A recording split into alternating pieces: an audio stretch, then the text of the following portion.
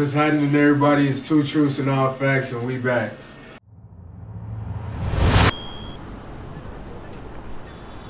I'm your boy Ty Knight. This is my co-host. I'm Cece, aka Cece Gilbert Photo. We got a reoccurring face, looks like. About to get into it. It's your girl Shai Angela. Yeah. Alright. So, lately, we've been seeing a lot about DaBaby falling off, so we wanted to talk about that real quick. Because I feel like CC predicted this one if you go back and watch some of the earlier videos. Big time. Yeah, I mean, I'm still a champion of his hood run before people knew who he was, but it is what it is, you know? Yeah.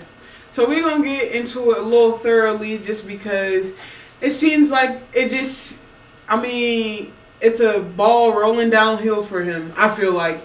And, you know, I'm always going to root for an underdog, but this, you know, I really predicted this. I think it was about 2 or 3 months ago before the first situation with him not selling enough tickets in New Orleans happened. It was kind of right before his first album, and I was just like, look, if the music don't change, you know, things will not remain the same. And they haven't. I feel like first and foremost, before anything, the fall of his career is because of his music. How do you guys feel? What would you say about that? Okay, now he did keep a steady flow of the same stuff, so that is a repeat of that. You know, some people don't want to really listen to the same thing over and over. But that Suge style. Yeah, but I also think it was what he was saying about the LGBTQ plus community. Like, oh yeah, you know how we come when it come down to us. So him speaking out about that, then he had other stuff going on. So I think he kind of low-key seen this coming. Like, you gotta be 10 toes down if you're gonna be riding down this wave. Like, he wasn't keeping up, so now he falling. Yeah. I would have to agree. I feel like he got to a point where, like, he topped out. Like, he wasn't evolving. The music wasn't evolving. It wasn't different. I mean, and I've heard him do some stuff. Right. Like his beginnings that he could have brought into this new music and made it, like, part of his new style. But he was just, like you said, that Suge sound. Once he found that, it was what he ran with, because that's what was popping on TikTok and everything. And I feel like that's really been his thing for years. And the substance of the music too. I wanted to say that. Yeah. He said the same thing in there. Every time. You know, his dance kind of hyped it up, because, you know, everybody doing it, so now he's finna add that dance, that pump, that, you know, that pop that adds to his music. Right. And there might be some people, like, I mean, if you really go through and look at the lyrics, I would say I ain't done that. But every song sound the same, and it's like just the same words, like shuffled around, and like even if he ain't saying the same shit, like even if he's saying like some authentic, like personal, real stuff in the songs, like you can't really tell, and that's unfortunate, you know, because I do feel like he's got a lot of artistry to him, but he's definitely been one of those people to strive off that gimmick come up, you know. Right, and it's not to say like he doesn't have like those freestyles that he has out. The two, the one, what beat did he get on? Man, why am I blanking? I'm gonna put a clip here. Off the top, don't believe the hype, niggas. Baby, I'm pushing P. Double off venom outside, drop the window with the light just to let them hoes look at me. Yeah, I won't keep her, I'd rather be free with her. Give her back to the streets, keep it G with her. Might fuck on me for 3 years. Only 3 times will I sit down in public and eat with her. Must have forgot who he is. I've been fucking niggas hoes since 15. It's a surprise, only got me 3 kids. Look in his eyes, you can tell that he real. Look on the net, you might think that he fake. Look at the plastic stats and where I came from. Ain't no way you can say he ain't great. Type to wake up today and go sell my estate. Nigga, I don't want it no more. I got plenty of game, shut out my nigga 50. Seem like these other big homies, they're afraid to kick it with me. They was on my dick when I was on Billboard out here killing niggas. I was curving hoes, but I had a few y'all niggas bitches with me. One thing you know, I never be nigga that's scared of y'all. I be ready to let it off. You would think I fuck with Queen Latifah the way I set it off. You would think the chance I take is cheap the way I bet it off. You would think I can go play in the league, I would never skate the ball. You would think I was 50 in the... These two freestyles, really kind of, you know, I felt like revved his engine a little bit when they came out. But then anytime he delivers a song, I'm just like, what is this?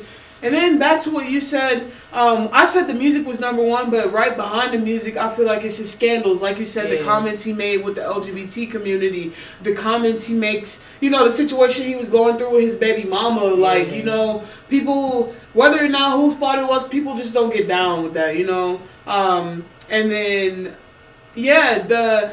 over his career, it's just been so much, beating up fans and just always on go. Like, I think that turns people away eventually because it's just like, okay, like, I feel like one day he's going to get his, even if he's that guy for real with the hands, like, you just talk about it so much to where it's overrated.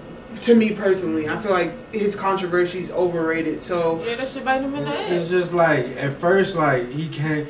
I think a lot of people felt like he represented like courage and bravery and real niggas and family and stand 10 toes down, which he is about his family, and loving his girl. When he first came on the scene, he represented all that shit.